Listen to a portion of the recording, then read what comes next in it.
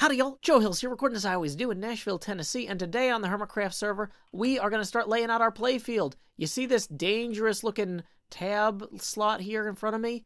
With this open gap that somebody could just fall through?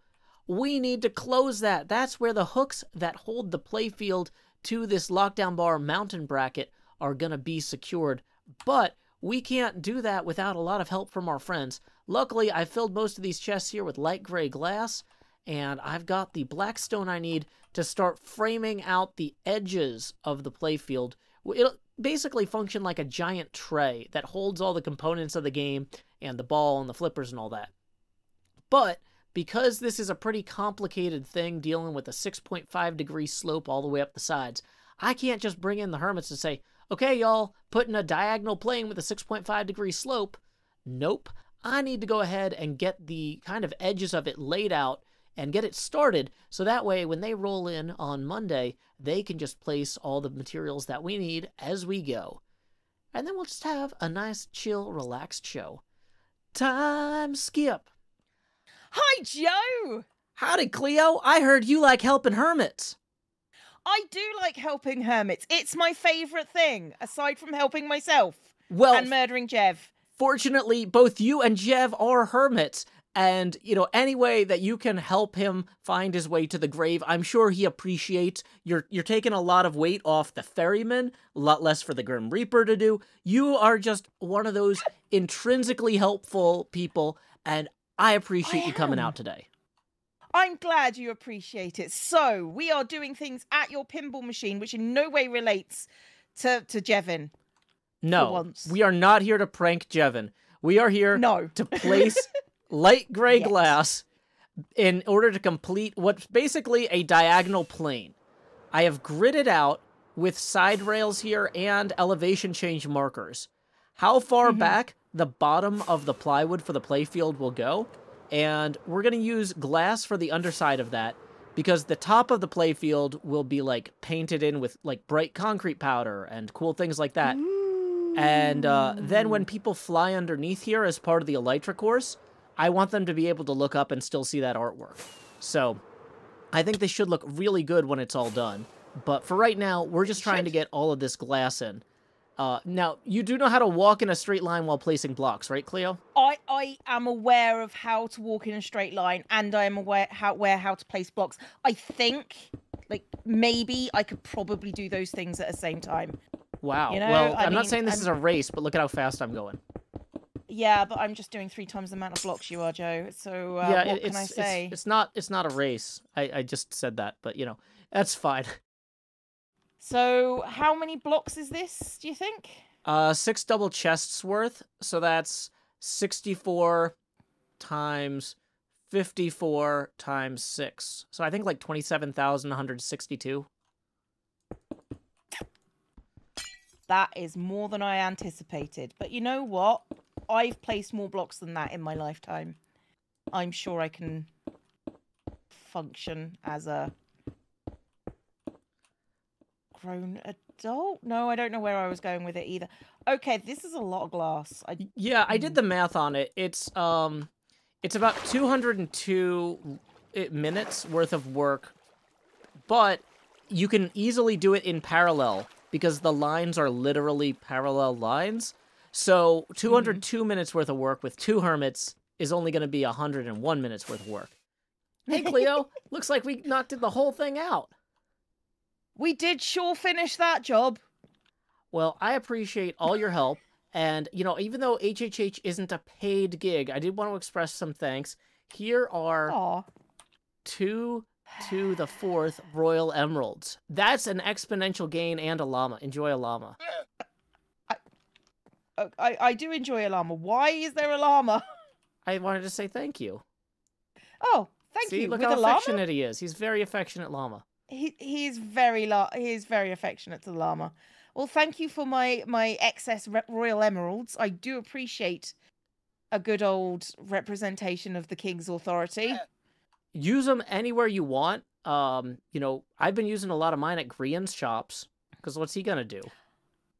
What's he gonna do? Yeah, he's not gonna form a coup at all. No, he's not gonna resist anything. But, like, he also sells a lot of concrete powder, and that's really hard to make. So go cash that in for 16 stacks of concrete powder would be my advice. I see what you did there, and I think that's exactly what I'm going to do. Alrighty. Catch you later, Cleo. Thanks again. Bye! With all this glass in place, thanks to Zombie Cleo's help, we are actually now ready to start laying in some other parts here. Like, this is going to be our shooter lane. This might look familiar, at least once we start, you know, stripping away some of the bark. This is basically very similar to how we set up our nether tunnel. We did that one 9 wide because of the way that the nether tunnels were laid out, but 8 wide is actually the proper scale for our pinball machine. Now, everything up until this point is going to be like a metal cover and a ball kind of ejector that will bring the ball from the trough up into the shooter lane here. We need to add some switches. The plunger itself will go back there. There's a lot of pieces in here that are a work in progress, but I want to go ahead and just rough in as many of those as I can right now so that y'all have a clear picture of what we're working with. So as we get toward the end here, I'm actually realizing we need to clear out this whole little storage area that we had set up. This is all gone now. I was going to say, luckily there's no glass left from Cleo and I earlier. Looks like there might have been a little bit. So we'll go ahead and we'll grab that. Oh, look at how cleaned up that is already. Boom. Then we can just plow through here and get all of this removed. Making way for the rest of this. I figure we'll pull that out. Boom. That's looking good. That's looking great. We'll get the rest of the wood in here, and we'll keep going. Time skip. As you can see on the right here, our shooter lane is looking pretty good. We have a pretty good start on it anyway. And now that I've got that in, I was able to mark out directly on the glass with leaves where the metal apron that guards the ball trough and the drain should go. Now, doing some math on that, even just the top of that thing, which is going to be pretty close to the glass there, is going to be about 40 stacks of material. If I wanted to do it with black stone, which we are already using for the vinyl wrapped wood rails along the side here, as well as the back of the machine, that's 40 stacks of blackstone. We have some blackstone, but the metal that the apron is made out of versus the wood that the machine and these rails are made out of have a slightly different texture. So I think we actually want to go with black concrete powder here. Fortunately, I do know that our friend Grian is selling black concrete powder. I'm sure he's going to be thrilled with all this business. One of one player will be, at least. Thank you for going to sleep. I love this bed mod. I always forget that it does that. See, Grian knew that there were going to be people needing a lot of this stuff. All right, so we've got one full shulker plus another 13 stacks there. Grian is going to be rolling in money. We're going to leave 6 stacks here just in case any other hermits need those materials. I don't want to buy out the whole server. But we do have a whole bunch of concrete that we need to go start converting from powder into usable material. Time skip. I have been doing a ton of concrete powder mixing, but I think it's time to take a break. Ooh, that's new. What is this? Cubs Froglight Farm. Wow, people are really moving out here to the end of the yellow tunnel. I worked hard on this. I'm glad it's getting used. Although, Beef's Game Card Factory apparently still doesn't actually have, like, a path leading to the portal. That's a little bit of a disappointment. But Beef asked us to come by, and let's see what he's up to. Well, that sure is something. It looks like a work in progress, but I'm liking it so far. Huh. It's hard to really see it too much from down here, but I do like the diamonds. That's a cool element. Can't tell what this is. Maybe a calculator? Let's go back up in the sky. If we go back up in the sky, it'll be clearer what stuff is. How do we not end up in the sky there? That was a disappointment to everybody. Oh, those are flowers! Oh! And I guess that's my arm. 50 and 80. Huh. I wonder what those mean. Either way, we gotta find Beef. Beef! VintageBeef. Where you at, buddy? Hey, Joe, how you doing? Good, good. How are you? Not too bad. You got some snazzy glasses on. Oh, thank you, thank you. I do dress to impress. Well, I'm definitely impressed, so job done. Whew, alrighty, I'll head out then. Wait. I need you for one more thing. Oh, what was that? Check this out. Do you want to see something special? I do. It's the Joe Hills card. Ooh, I like it. I like the flowers. We got an elytra there. Very fancy. Yeah, the Joe Hills card is almost ready to be completed, but in order to complete it, I need Joe Hills, the real Joe Hills, to help me out. Well, I have arrived. What may I do? Good. All you have to do is push each of these buttons once. These will determine the values of your cards. So the higher the number in all 3 occasions, the better. Okay, so I want to do better than 290, 50, and 80. So 300 is the best for your HP. 60 is the best for... Wait, is it 60 or 70? It's 60. And then 100 is the best for the last one. Alrighty. Well, you know what? I believe in me, and I'm going to press the button. With glasses like those, I mean, come on. I mean, this is the face of somebody who's ready for action. Button press in action. Let's see if I can do this in the second person. I did. Can I hit this next one? I did. Yep, in any order. Oh, I got that one. That's fine. And then the third one, I'm just going to go back into first-person mode because there's no way I can reach that. So, okay, here we go. The secondary attack is 90. That seems good. That's good. Second highest, yep. 270 HP, so that's not the best. Not bad. 250 is the lowest, so that's right in the middle there. Okay, so like if we look over here, some of these hermits have lower than 270. I see B-dubs over here with 260, false There's with 250. False, 250, yep. Yeah, okay, I'm feeling better about that 270 then. And then what do you got there, Beef? This is where the bad news comes in. Uh-oh. 30 primary attack. 30 primary attack. Wow. There's a few people with 30, like Jevin has 30 here. Yeah, but like getting lumped in with Jevin is always a high point of my day. Let me tell you. So I see there's an Etho here with 30. What's up with that? Yes, it's an ultra rare. He actually rolled, these are the lowest possible numbers, and he rolled the lowest possible numbers. So I made his card an ultra rare just to be a little more fair to him. Okay. Well, that's fair. Hopefully people will want to use my special attack more anyway. What are the names of these 2 attacks? That's the thing. They're blank right now. I'm gonna ask for viewer suggestions on what we should. I've done it the same for every single card. Viewers suggest the best names, and then once they suggest, like maybe 8, 9 names, I will take those to you, and you have final approval on the names. Oh, awesome.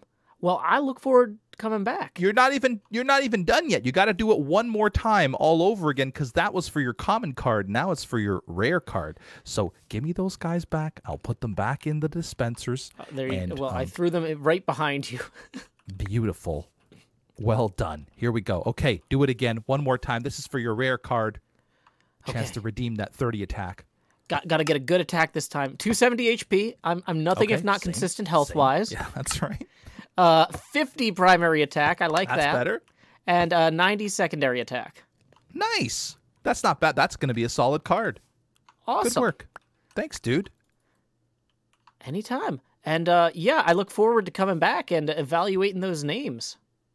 Yeah, definitely. I'll let you know as soon as we have the top voted ones. Fantastic. Keep adventuring. You know I will. We are back here at our pinball machine Playfield, and I have some good news and some bad news. The good news is that by the time you see this, VintageBeef's poll asking folks to submit new ideas for attack names should be open. I'm going to put a link to that in the YouTube video description below. The bad news is this would not be a Joe Hills episode if I didn't realize I had screwed up something and had to radically redo it. So it turns out that these tabs here, they don't attach to the top of the plywood and then screw in from the top because that would be a mechanically foolish way to do it.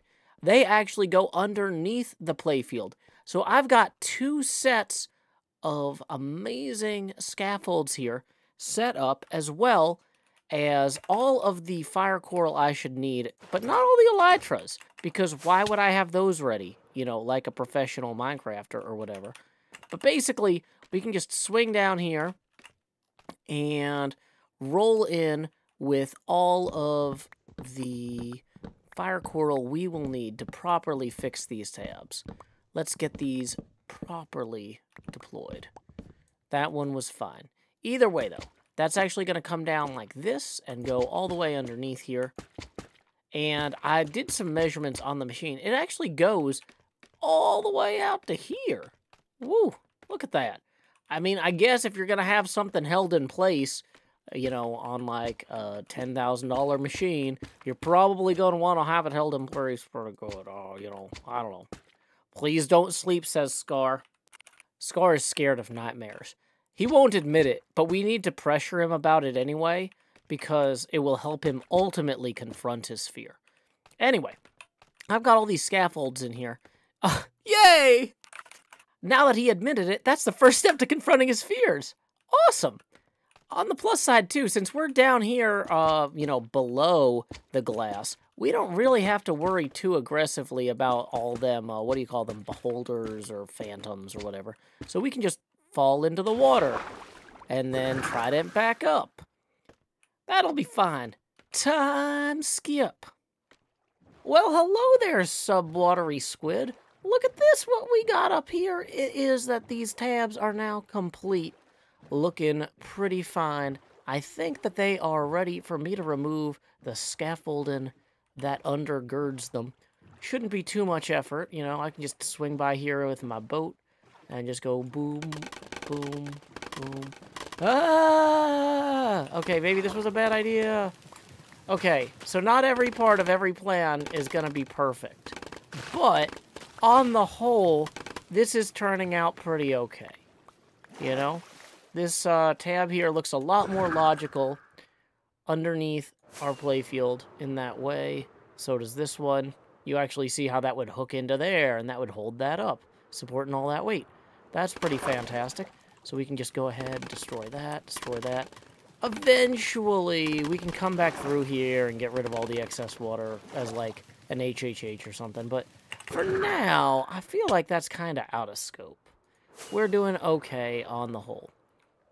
Speaking of which, I did go ahead and set up a secondary reference playfield over here with the little map and stuff, so you can see how the metal apron markers we've set up with the leaves are in place now. You can see the shooter lane right there.